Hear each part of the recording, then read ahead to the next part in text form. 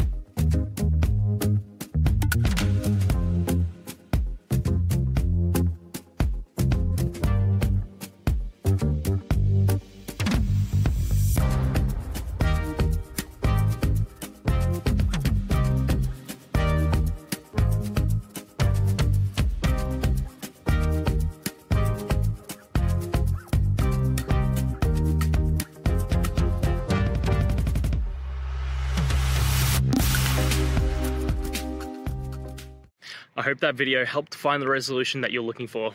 And if it did, please, I'd appreciate it if you could hit subscribe. Until the next time that you need more technical help, I hope you have a great one. See ya.